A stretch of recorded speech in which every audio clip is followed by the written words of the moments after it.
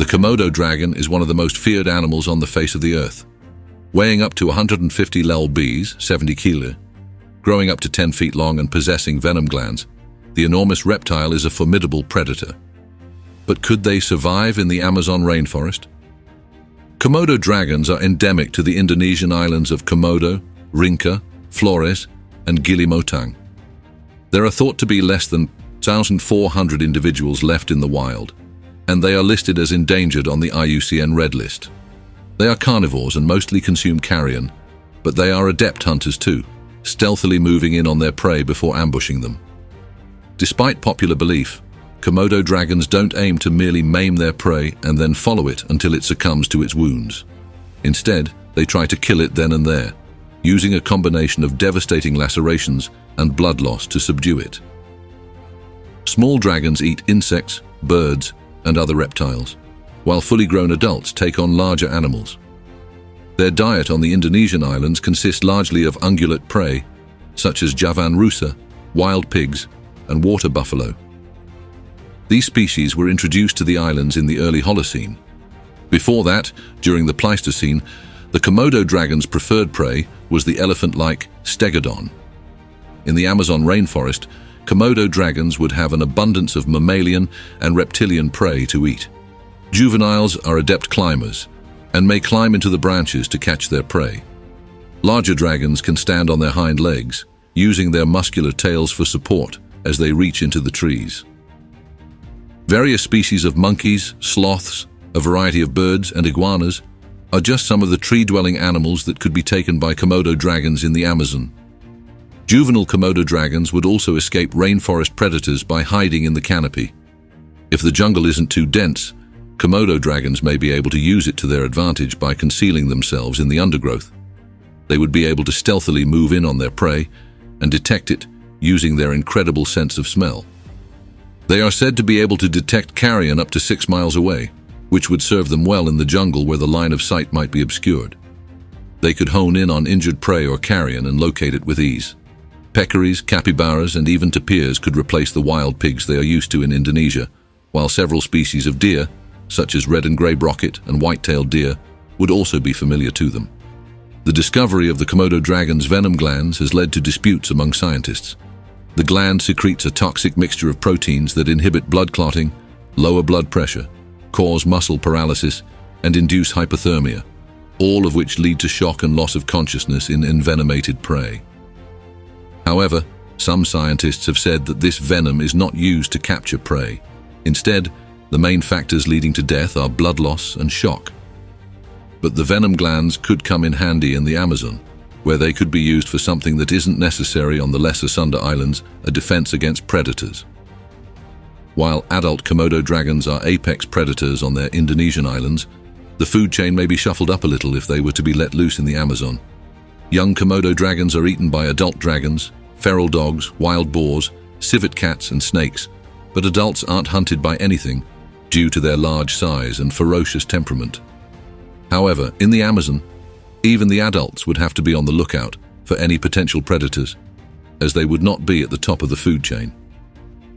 On land, jaguars prowl the dense vegetation of the Amazon rainforest. With the strongest bite relative to size of all the big cats, jaguars can crunch down on prey with an impressive 1,500 psi of bite force. They would be able to crack the skull of a Komodo dragon if they were stealthy enough to attack without being seen.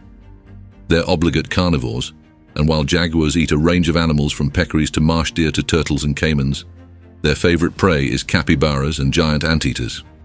However, jaguars are not the most feared predators of the Amazon. In the waters, black caimans can grow up to 6 meters, 20 feet long. They consume similar prey to jaguars, such as tapirs, capybaras, and peccaries, but they have been reported to eat jaguars themselves too. They make for a dangerous trip to the water's edge when taking a drink. It wouldn't be something the dragons would be used to, and that's not the only predator that jaguars fall prey to in the South American jungle. The green anaconda is the heaviest snake in the world, and they have been known to wrap their coils around jaguars and eat them whole. There are many dangers the Komodo dragons would be exposed to in the jungle. They could certainly be on the caimans and the anaconda's list of prey should they call the Amazon home. As a result, they would have to change their behavior to survive. Many prey species are cautious when feeding, as this is when they are vulnerable. They often feed in herds and sound alarm calls when danger is detected. Some even rely on other species to alert them to a potential predator, such as deer relying on the alarm calls of some birds. Komodo dragons may be able to detect incoming predators with their incredible sense of smell, and their venom glands may prove deadly to an animal brave enough to attack them. Some animals sleep in groups, with one member always on the lookout for danger. Komodo dragons are largely solitary animals. However, if they shifted down on the food chain in the Amazon, they may be safer living together in groups. Maybe they could team up with their lifelong partners, which could enable them to keep a lookout for each other. On Indonesia's Lesser Sunda Islands, Komodo dragons prefer the tropical forests. They can walk for several miles a day but tend to stay close to the place where they hatch. The tropical forest of the Amazon could provide the right sort of habitat for these enormous lizards, as it wouldn't be too dissimilar to what they are used to. To maintain their body temperature, Komodo dragons dig burrows in the ground. They use their powerful claws to dig these up to 3 meters wide and sleep in them. Conserving their body heat in this way means that dragons don't have to commit themselves to prolonged periods of basking in the early morning sun. The climate of the Lesser Sunda Islands is similar to that of the Amazon. Both are tropical and hot. However, the average temperature across the Indonesian islands is more consistent than the Amazon, which has peaks in temperature during the dry season. It is likely the Komodo dragons would take advantage of the hotter periods during the drier months and be more active during that time. The only concern about Komodo dragons living in the Amazon regarding climate would be the humidity and amount of rainfall. Although parts of the Indonesian islands are tropical, the giant lizards aren't used to the wet conditions they would experience in the Amazon. The reproductive habits of Komodo dragons are unusual for 2 reasons. The first is that males and females tend to form pair bonds and therefore mate for life. This is rare for lizards. Komodo dragons only ever come together for feeding and mating. The second characteristic is that female Komodo dragons can reproduce through parthenogenesis. This means that they don't require outside fertilization from a male and can produce offspring without mating. This could allow a small population of Komodo dragons let loose in Amazonia to become established and grow their numbers easily. It is thought that this unusual behavior allows the reptiles to establish populations on isolated islands. However, parthenogenesis reduces genetic variation, which makes the species vulnerable to environmental pressures such as climate change and disease. If Komodo dragons could survive the wetter conditions and fluctuating temperatures of the Amazon rainforest, then it is possible they could do well there. There would be plenty for them to eat and plenty of space for them to establish and maintain a territory. Introducing such a large predator into the ecosystem would certainly shake things up a bit, and there would be competition for food with other predators in the area. Their diet would overlap with other animals.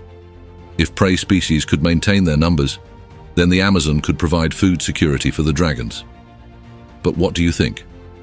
Do you think Komodo dragons could survive in the Amazon rainforest? That's all for today.